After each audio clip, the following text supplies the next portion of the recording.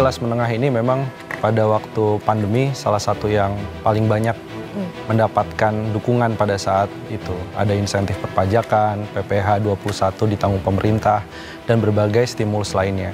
Nah, setelah pandemi ternyata situasi tidak kunjung mengalami perbaikan yang cepat. Kelas menengah ini ragu untuk belanja, salah satunya kan ketidakpastian kebijakan. Ketidakpastian kebijakan itu bermula dari kebijakan pajak. Jumlah penduduk kelas menengah di Indonesia turun signifikan beberapa tahun terakhir akibat minimnya kebijakan pemerintah pro kelas menengah. Dampak fenomena ini terasa terutama pada daya beli masyarakat, khususnya UMKM. Situasi perekonomian yang tak menentu memaksa pelaku UMKM harus memiliki bantalan bertahan di tengah daya beli lesu.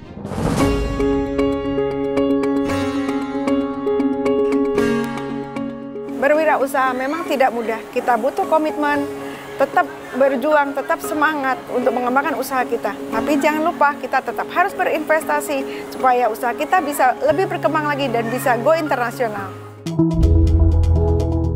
Nafisah tak kenal lelah kembangkan usaha batik Vivnya.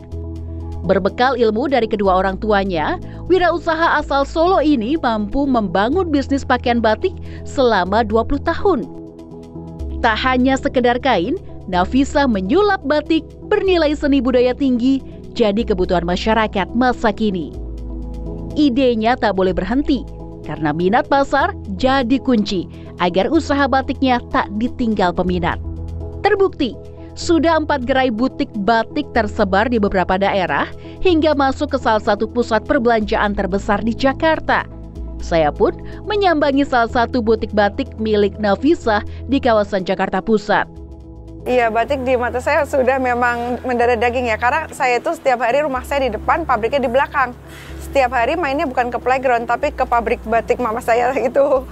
Awalnya saya tidak memahami itu ya, gimana ya, tiba-tiba customer datang, "Ibu ada yang baru, Ibu ada yang baru." "Hah, ada yang baru?" "Oh ya, berarti saya harus menyiapkan yang baru setiap saat." Jadi lama-lama sudah terpola di prinsip saya memang harus nggak bisa berhenti berpikir, saya memang harus selalu menciptakan hal-hal yang baru, desain-desain yang baru. Saya berkesempatan melihat lebih dekat proses pembuatan baju batik yang ia desain sendiri. Mulanya, kain batik ia produksi langsung dari kampung halamannya di Solo dan dibawa ke Jakarta, dikreasikan menjadi baju siap pakai dan fashionable. Itu apa sih Bu? Sebenarnya batik-batik itu kan kita banyak banget ya motifnya. Apa sih yang harus diperhatikan kalau kita mau bikin baju dari batik gitu? Ya, dalam pemilihan motif itu harus diperhatikan antara posisi kanan dan kiri itu harus menyatu. Jadi kalau misalkan antara kanan dan kiri tidak menyatu atau meleset itu nilainya kurang bagus ya. Koleksi baju batik Viv telah melanglang buana ikuti pameran mancanegara seperti Thailand, Singapura, Malaysia, Belanda hingga Rusia. Tak berjalan mulus, usaha Nafisah sempat diwarnai beragam cobaan, apalagi di masa pandemi COVID-19. Tapi kegigihannya mengelola keuangan hingga kesadaran berinvestasi, Nafisah selamat dari keterpurukan. Nafisah bahkan sempat gadaikan 25 gram emas hasil dari menyisihkan keuntungannya selama ini sebagai modal untuk bangkit kembangkan usahanya. Pada saat kita, misalkan kita bazar ya, kita pameran kan kita omsetnya bagus tuh. Ya kita harus sisihkan, harus paksa itu kita sisihkan investasi dalam bentuk emas. Nah, suatu saat nih misal kita akan membuka outlet baru. Nah, itu emas itu bisa kita gadaikan atau kita jual kayak gitu. Jadi tetap kita punya tabungan untuk saat-saat tertentu kita butuh. Pengamat ekonomi Institute for Development of Economics and Finance (INDEF) Eko Listianto menilai emas memang menguntungkan untuk investasi jangka panjang. Namun, nilainya belum tentu bisa berkembang dalam waktu singkat. Terkait dengan menjaga investasi ya untuk keberlangsungan UMKM pun juga berbagai situasi ekonomi yang tidak mendukung, ya saya rasa memang salah satu opsinya adalah investasi pada safe haven ya, yaitu emas ya. Ini memang bisa menjadi pilihan. Nah, kenapa demikian? Karena secara relatif ya biasanya harga emas itu kecenderungannya meningkat pada saat ekonomi sedang penuh ketidakpastian. Koperasi bisa menjadi salah satu alternatif untuk berinvestasi. Dengan bergabungnya para UMKM dalam koperasi, keuntungan dapat dikelola menjadi satu sebagai investasi sehingga bisa saling menguatkan saat keadaan ekonomi tidak menentu.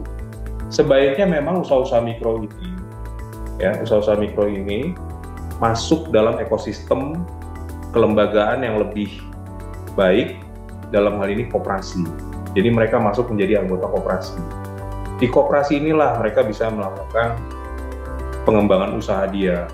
Mereka bisa melakukan investasi. Jadi keuntungan-keuntungan dia juga bisa mereka tabung, mereka simpan di koperasi. Tapi koperasi bisa mengkonsolidasi atau mengagregasi komoditi usaha mikro yang kecil ini menjadi lebih besar.